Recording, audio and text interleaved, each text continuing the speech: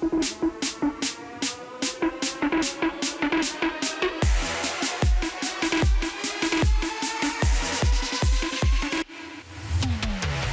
we're switching to cricket now on this Wednesday edition of the SportsMax Zone. The Caribbean will host the 2024 ICC T20 World Cup, but another ICC showpiece takes centre stage in less than 24 hours. The men's 50-over World Cup bowls off in India on Thursday.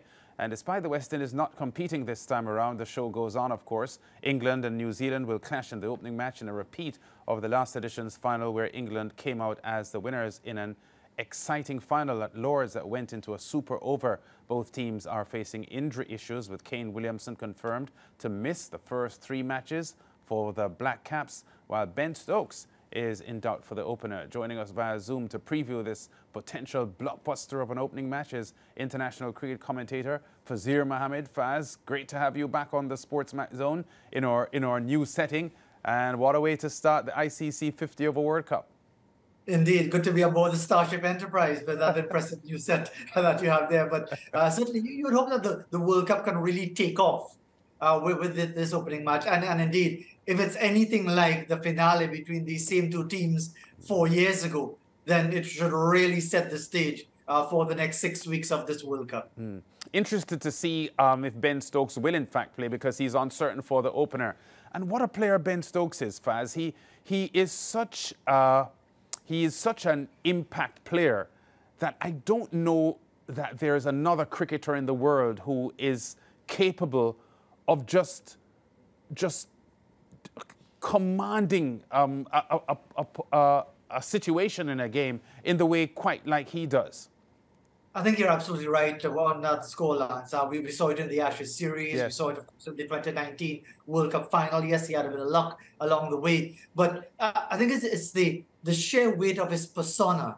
And the fact that, again, because of his own turbulent family experiences of a few years ago, the fact that he was in a brawl in Southampton when the West Indies were there in 2017, in the midst of a couple of one-day internationals, and the chastening experiences there, that it's almost liberated him, because you can get sucked in to the media hype, especially in the United Kingdom, especially in England, and you get preoccupied with what is being said, what is being inferred, the condemnation. But I think what he has done, and you see it in the style of England's cricket, not just the white ball format, but also the red ball format now, is that there's a sense of liberation, that you go out there and enjoy the game. And of course, that is easier said than done when almost everything is on the line. But he has certainly shown that the way he has played his cricket, certainly over the last couple of years,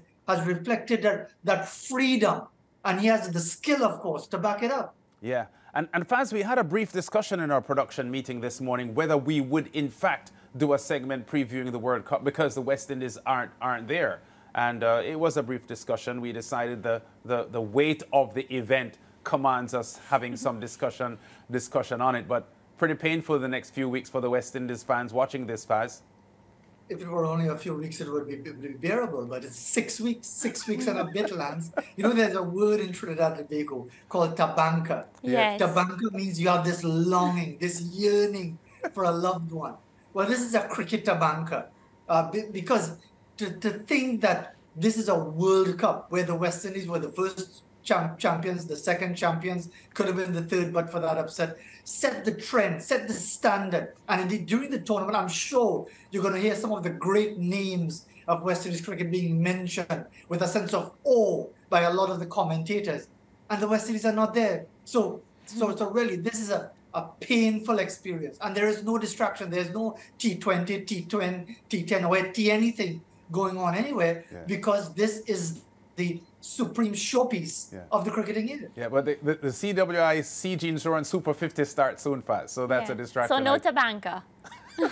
I don't know about that. I really hope the tournament goes well. It's disappointing already to see that Nicholas Pooran has made himself unavailable for the Trinidad and Tobago Red Force, which again is another talking point. But yeah, it's going to be going on. It's going to be welcome to see our Caribbean cricketers in action. But let's face it, it's not the World Cup.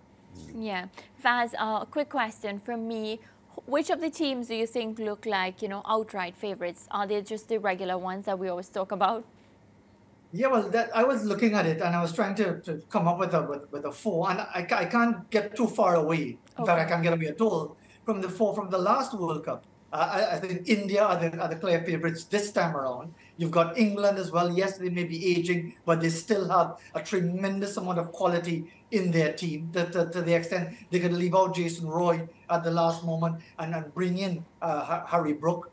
You've got, of course, the New Zealanders who might be a bit off the ball, but again, you never discount them. You look at their record from the first World Cup in '75 when they reached the semi-finals and lost to the West Indies. They are always there or thereabouts. And of course, Australia, because Australia are Australia. They may never be 100% at any given time, but you never discount them. And that's why those are my four that I see making the semi-finals. Yeah, okay, Faz, let's see if that works out. You know, I have a lot of admiration when these things come up for the Aussies, but no matter what cricket is being played now, I take India. If it's T20, I take India. If it's Test cricket, I take India. If it's ODI cricket, I take India. They just have too many match winners. So India to me is a team to beat. So let's see how that goes. Bringing it back home though, the West Indies women preparing fast to do battle with the Australians in the series deciding third and final T20 international Thursday morning Caribbean time. Of course, it will be live on SportsMax. The series locked at 1-1, and Hayley Matthews will be eyeing another stellar performance with her team. What will it take for the Windies to get over the line here? Because they were tremendous in the second match, not bad in the first match, but they need a repeat performance to get by the Aussies. Indeed. It was tremendous. It was record-breaking. It was fantastic. The concern, though, would be the reliance on the captain. Yes. Hayley Matthews. 99 in the first match, 132 in the second. Former captain Stephanie Taylor, a valuable contribution as well. You're not going to be able to sustain that, for example, in tournament play. And we saw that at the last women's event, international event. Hayley Matthews' performance speaks for itself. She's taking over from Stephanie Taylor, who held that standard as the top all-rounder in the world for a long, long time before injuries and loss of form and so many other elements came into it. So yes, you'd want Hayley Matthews to lead from the front yet again. But for the sake of the West Indies women's game, you want the other players to step up. Chanel Henry, Shalika Gajnabi, and so many others. They've got to recognize that you can't rely on your captain alone. You can't rely on your stellar former captain as well. Yes, they may deliver. Yes, they could, again, surprise the Australians. I thought the Australians' tactics, bowling to Hayley Matthews, were poor. This idea of bowling wide outside the off stump just seemed to make no sense at all, but credit to Hayley Matthews that she capitalized on it. So she's going to have to contend, I'm sure, with some different tactics this time around going into that match tomorrow morning our time. But I think more importantly is for the other players around the stellar performers to step up and give a more concerted, comprehensive effort for the West Indies. Yeah, I agree with you, Faz, because if you look particularly at Hayley Matthews, and you referenced it just now, 99 in the first game, 132 in the second game, and you know, the law of average would suggest that she may not be as prolific in this third match.